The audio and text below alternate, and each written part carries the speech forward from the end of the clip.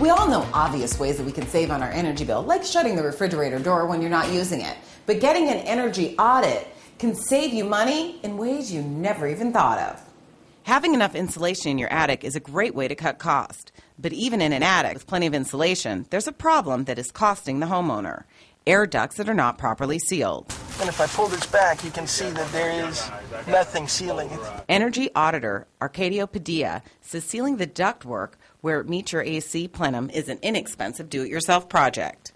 Use UL tape to stop escaping air. A roll costs about $20.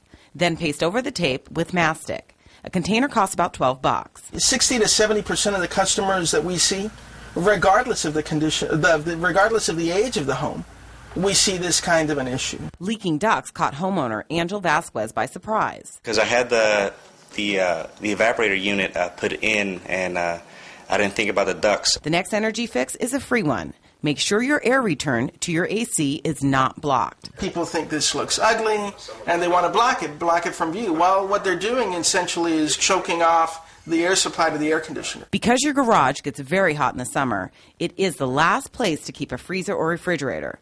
But if you do have one, be sure they are kept full because they will use less electricity. An energy audit will also make sure that your windows and doors are sealed. And again, these are things that you can do yourself for very little money. I'll have more information of ways that you can save on your energy bill on our site. Just go to abc15.com, go to the money section, and right there you'll see the Smart Shopper section. I'm Daphne Monroe, your Smart Shopper.